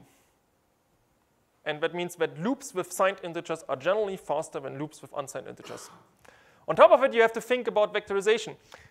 If you have a 64-bit variables, as your math like doubles, right, in the loop body. Then it might make sense to also use 64-bit integers to do the indexing, because that means the index vectorization, compute vectorization, and the math compute vectorization happens with the same vector length, and the compiler doesn't need to figure out, how to do one with 16 byte while the other ones do 8 byte. All these things can go in there. In contrast to a view, the order of parameters doesn't matter for execution policies. Okay, the arguments are the initializer list. For rank 2, it's just 2 things. You can also use a Kokkos array. I think you can also use a std array. And there's an exercise. Good. One other example, before we come to a little bit of multidimensional things. Subviews, taking slices of things. So subviews allow you to essentially get a slice of a view, like a row of a matrix, or a plane out of a tensor or whatever, right? They point to the same data, so it's views, right? So they just reference the same data. They can be constructed on host or within the kernel, right? They don't allocate anything. It's kind of similar to MATLAB, Fortran, Python, etc. How does that work? So you allocate something. If you wanted now this kind of thing where you want a 2-dimensional view of that, from that slice in the 3-dimensional array. In Kokkos, you would do that by giving one index and then Kokkos all and Kokkos all. Possible arguments are, you can put an index, which gives you just that one index. Every single index you give as an argument reduces the rank of a resulting view by 1, right? So if you give me for a 3-dimensional thing, 2 indices and 1 range, the resulting thing is a 1-dimensional thing. You can use a partial range with std pair or Kokkos pair, and you can use a full range with Kokkos all. Okay. Note that views do support degenerated ranges. So you can have ranges which are only 1 long or even only 0 long. That's a valid thing to do in Kokkos. Okay. One thing, you don't really know what the return type is because the layout might change. If you get from a layout left, right, from a column major thing, a row view, that view is now strided. That means we change the layout to layout stride of a resulting view. Make sense? Another thing, constructing a view is roughly the equivalent of 20 to 40 operations, also like in-register operations, right? So you shouldn't do that. Like, say you have a thing, where you have particles with x, y, z on it, and you now get the subview of the 3 elements, and when you do, plus equal 1 on each of these guys, right? Now you just made your code much, much slower because, it costs you much more to do the subview than it costs you to increment these things and do the 2D index calculation on the fly. So think about when to use them, right? Don't just use them like everywhere. There's also an exercise to that. We'll jump over the atomic stuff. Atomics are awesome. Okay. And let me just go a little bit to hierarchical parallelism. Did they yesterday introduce teams in OpenMP? Was that mentioned? Not at all? Ugh. I thought teams was a really useful concept.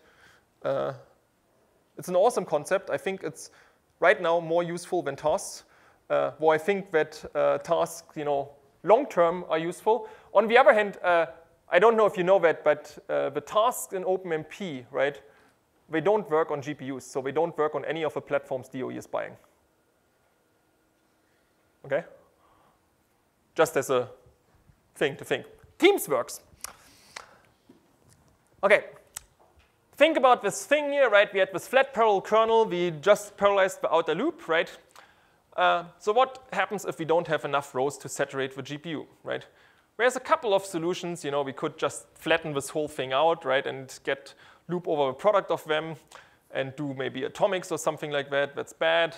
There's other bad things we can do. But if we think a little bit more about what happened there is, right, we did something for each row, we did kind of like a parallel reduce on the inner thing, right? If you look at that, you could have thought in the beginning, oh, why don't I just parallelize the inner thing with a parallel reduce, right?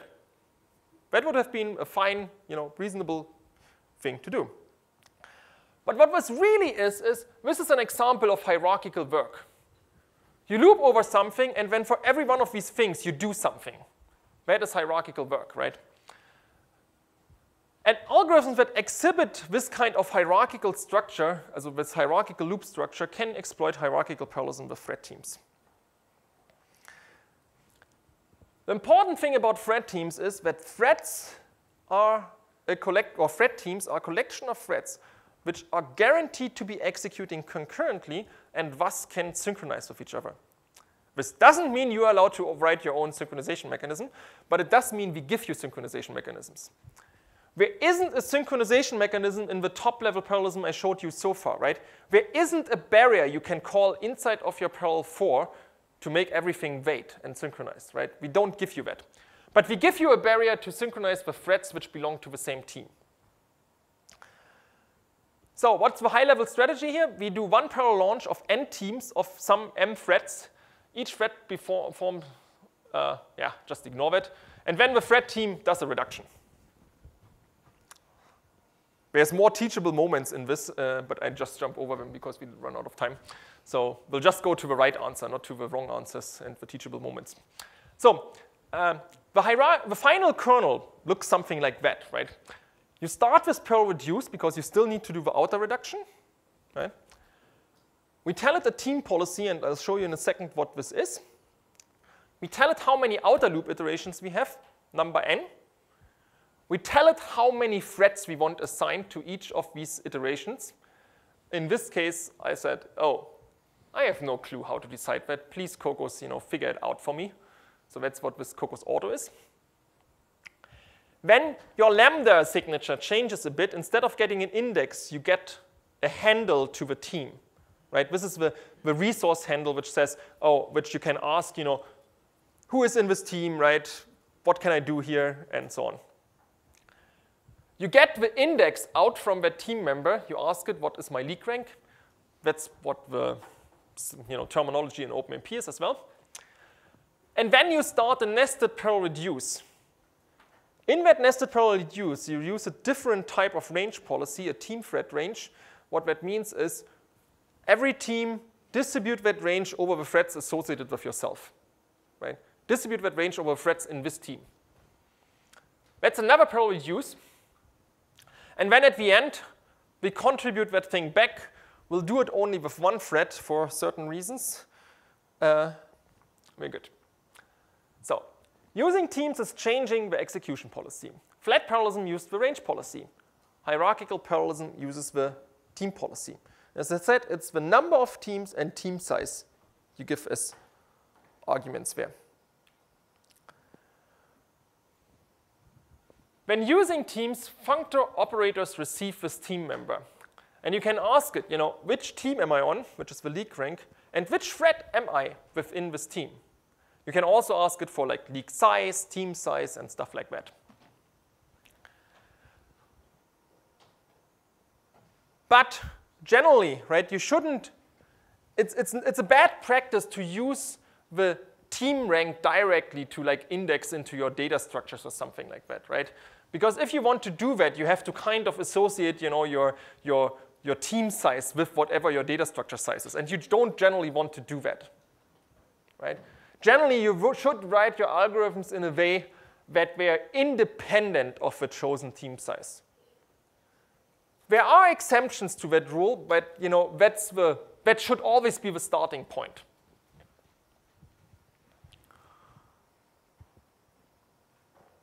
So, as I said, we shouldn't be hard coding this thing, right? But if we started now writing the outer loop and we gave it an operator, it gets a team member, right? This inner thing still looks like, oh, I want to do a reduction over m columns, right? And the main thing here is, that's, if this were a parallel execution, right? If this wasn't already inside parallel execution, you would use a Kokkos parallel reduce. And the answer is, yeah, this is parallel execution. So you do use parallel reduce. And this is called nested parallel patterns.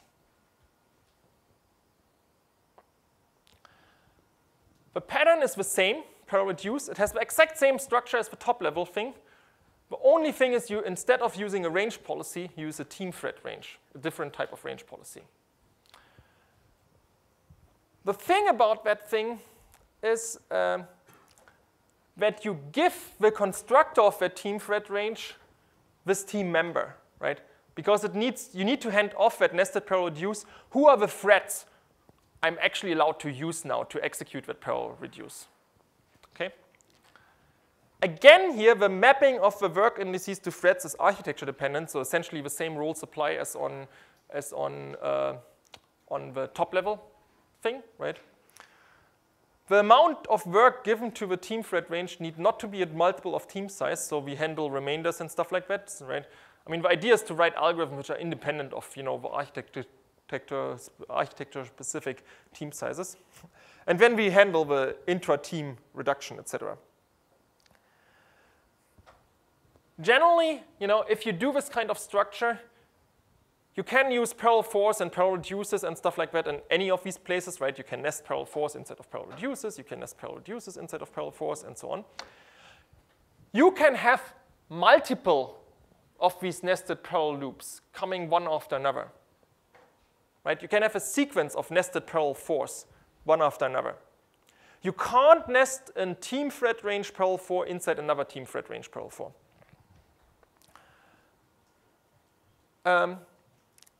Another thing is, here, you explicitly don't use the Kokkos lambda. For some reason, NVIDIA decided that nested lambdas shall not be marked with device or host or whatever. I have no clue whatsoever what drove them to that decision. Clang made it better. Clang actually does it correct, and you can still mark them. Clang does a lot of things better. But with NVCC, you're not allowed to do that, so don't. The thinking behind that probably is that since you are already in a specific scope, the compiler knows what it has to generate this lambda for. Right? In practice, you don't really decide what the team size is. We'll just figure something out. We'll take everything into account, right? So we'll actually check your functor for what is its register count, what is the shared memory requirements, and blah, blah, blah, blah, and sort out, the best possible team size in a general sense. And if you then do this exercise, parallelize the inner loop, what happens is, this was in exercise 4, and this is in exercise 5. What you see is we essentially drive the good performance down from, we need like 100,000 rows on the GPU to roughly 1,000 rows. Who notices something else what happened?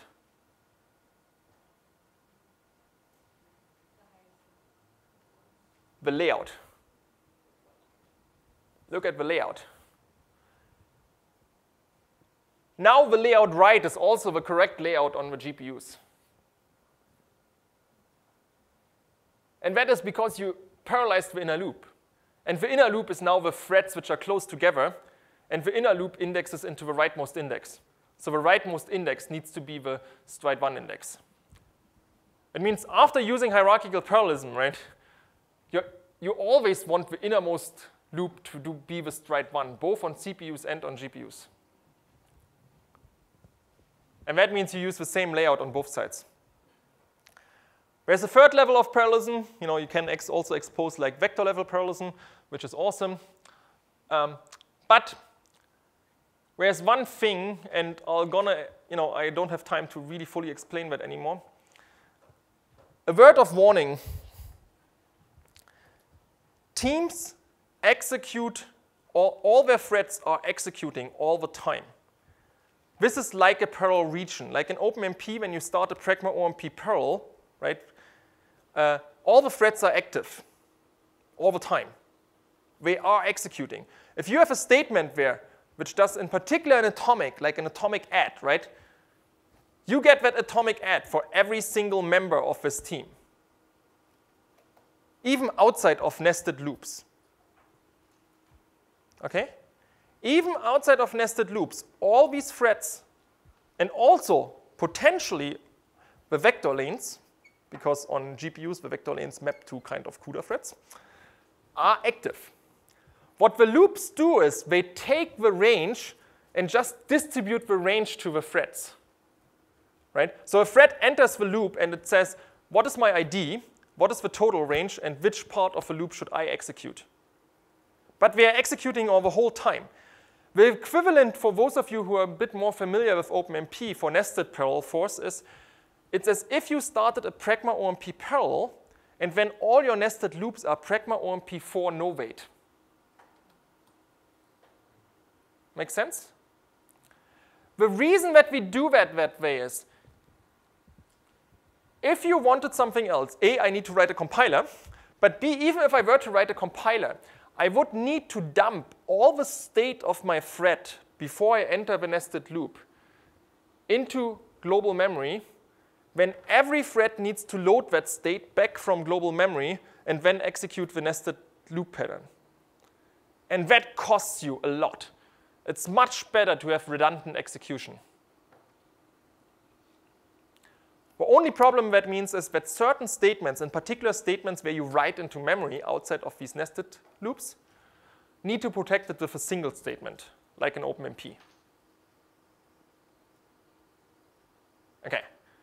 And you can ask me tonight again to give that explanation again, if that wasn't 100% clear. Was that 100% clear? Oh, there was laughter, so probably that is not silence, so no. From this side was perfectly clear, right? Okay, thank you. I think that was our short introduction into Kokkos. There's tons more of capabilities in there. The slide deck goes a little bit further. There's more other slides on the Kokkos tutorial site. If you want to look at other codes, there's tons of codes online. You know, you can look at LAMPS, for example. You can look at 2 million lines of Kokkos-sized Trillinos if you are really brave. You can look at Kokkos kernels, which is the math library, and has some clever things we do internally to implement sparse linear algebra, etc. But you know, I hope you saw that you can write code, which is a single code, can be compiled for GPUs, CPUs, can run reasonably performant. That this all looks, you know, kind of, you know, sane C++-y, not completely insane C++-y. Don't look at the internals of Kokkos. That is insane C++-y. And I hope you consider using this. Thank you.